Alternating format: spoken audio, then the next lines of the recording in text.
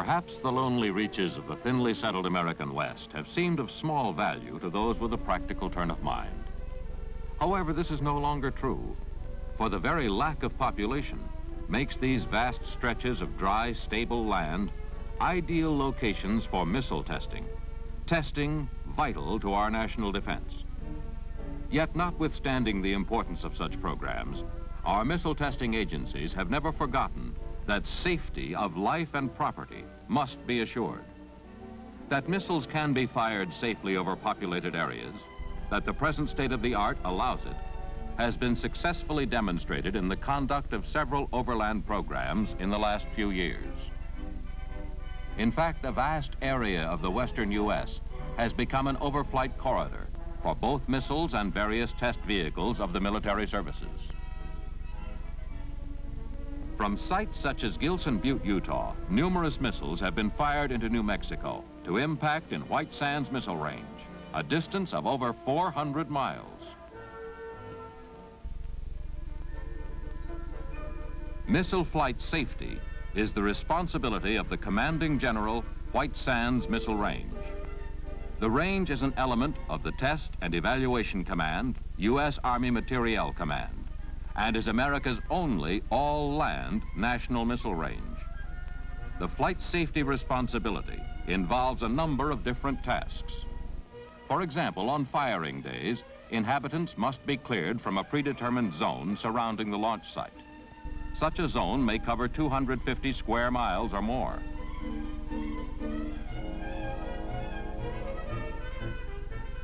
Roadblocks must be set up for public safety reasons during the brief time of flight. Numerous tracking instruments along the hundreds of miles of trajectory must be prepared to gather flight data. So must transmission systems for rapid distribution of data. Computers for instantaneous processing of flight information. And real-time displays for use during flight.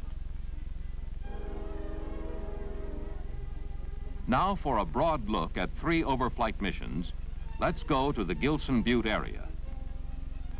As we arrive on the scene, missile flight safety engineers, in accordance with the operation plan, are installing a safety system.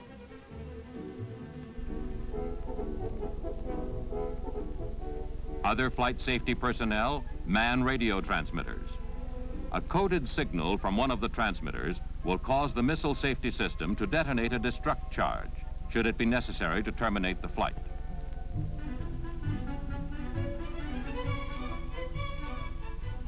Direct communications link all transmitter personnel with the senior missile flight safety officer stationed near the launch site.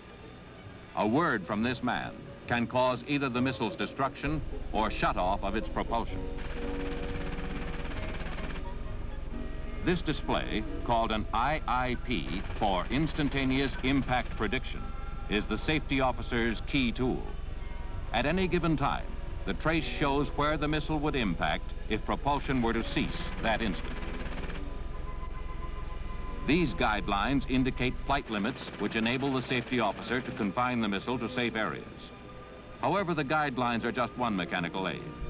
More important in assuring impact in a safe area is the safety officer's special knowledge and experience. Unshaded areas indicate a population of less than 1 person per square mile and are designated emergency impact areas. Sensitive points such as towns and cities are clearly marked. All shaded areas are to be avoided.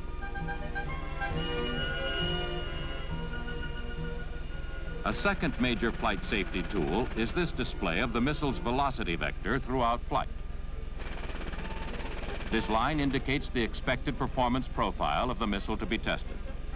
During flight, the flight safety officer watches for significant deviations from the expected profile. The plot also provides such information as occurrence of booster burnout and second stage ignition.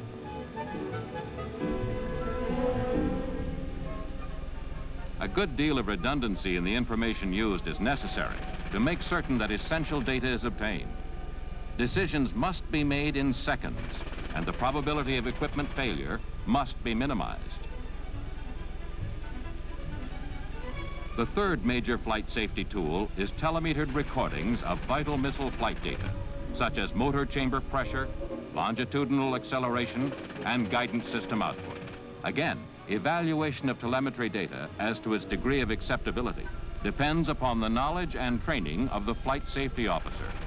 He must be able to interpret rapidly the displays of missile data, both individually and collectively, as to their effect upon flight safety.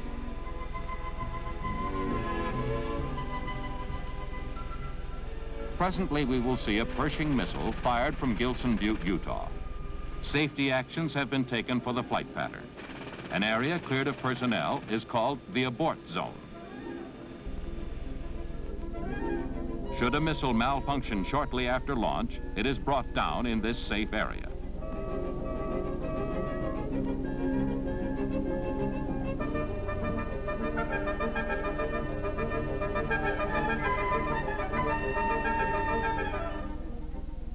A still larger area called the commit zone has also been cleared of personnel.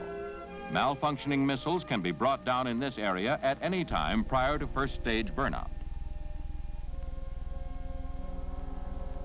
The first stage of normally functioning missiles fall into this zone, as shown here. The second stage, now in normal ballistic flight, will coast until its motor is ignited. Motor ignition takes place on schedule. Now the safety officer closely monitors velocity and impact prediction displays to be sure that the flight remains normal. He watches for indication of second stage motor shutoff at the scheduled time. Should this fail to occur, he must send the destruct signal at the proper time to assure safe impact. In this depiction of a normal flight, the warhead and the trailing second stage impact as planned. In this flight, something goes wrong. In seconds, the safety officer determines the most favorable off-range impact area, and at the proper instant, sends the destruct signal to assure safe impact.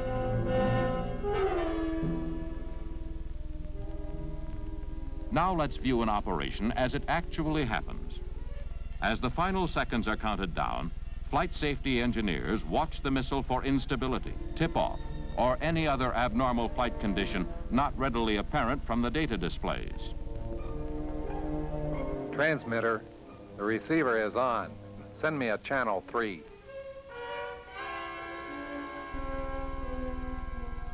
Drop it out.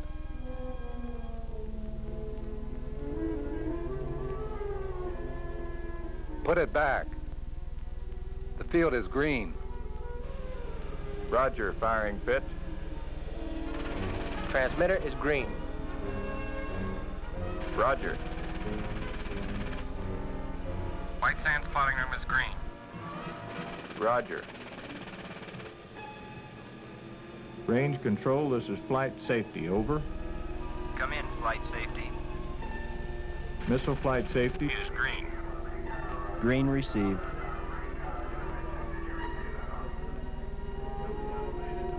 Green River Pershing project. This is range control. The range is green. 5, 4, 3, 2, 1, fire.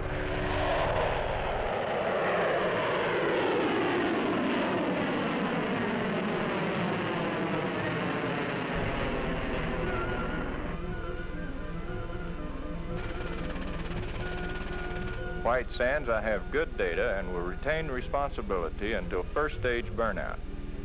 At that time, I will pass responsibility to you. I read you. Data is also good here. At White Sands, some 500 miles away, another phase of flight safety operations is taking place. The on-range and the off-range systems reinforce each other and afford a double check on consistency of data during a mission. Either system is capable of performing the mission alone, but both are needed to ensure flight safety at all times. The missile has now been in flight less than a minute.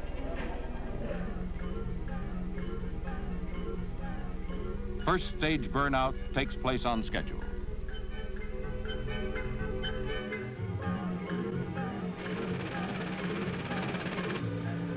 Ready to take over White Sands? Looks like a good flight. Roger. The second stage should ignite in a few seconds. Ignition on time. At second stage ignition, all displays indicate a normal flight.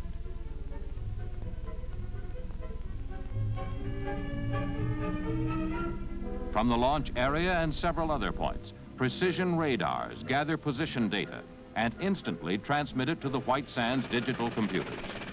In a matter of microseconds, the computers process the data and send pointing information to downrange tracking instruments so that antennas may be properly directed at the oncoming missile. The computer, maintaining an accuracy of approximately 1% of the range, also actuates the flight safety plotting boards.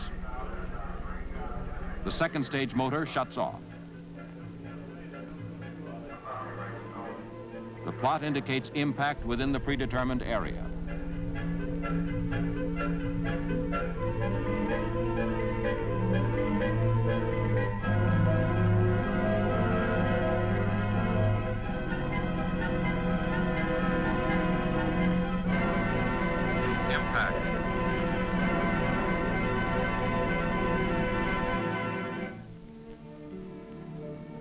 The prediction was accurate, and soon recovery teams were at the impact sites.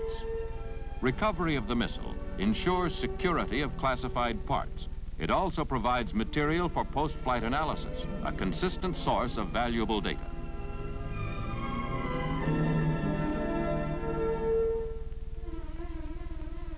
Things do not always go so smoothly.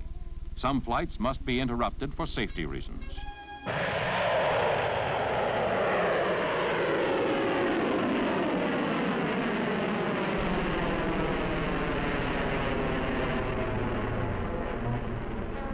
Let's take a look at two different missions requiring flight safety action. This is the first round. The second stage ignites. Everything looks normal. But watch what happens.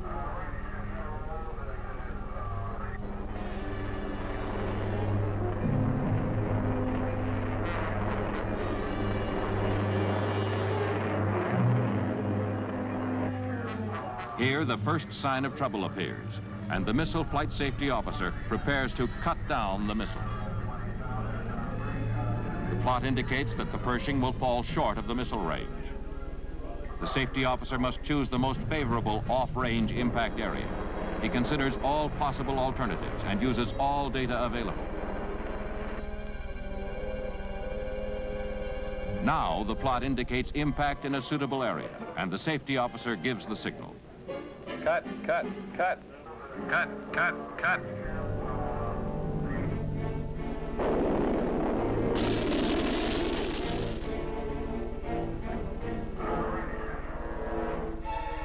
The debris from this round landed in an uninhabited area, causing no damage to either life or property.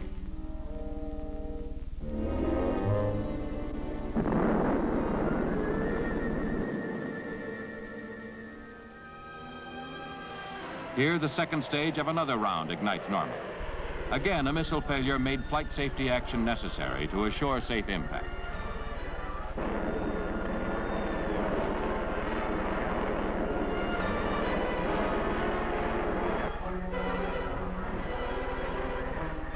Cut, cut, cut.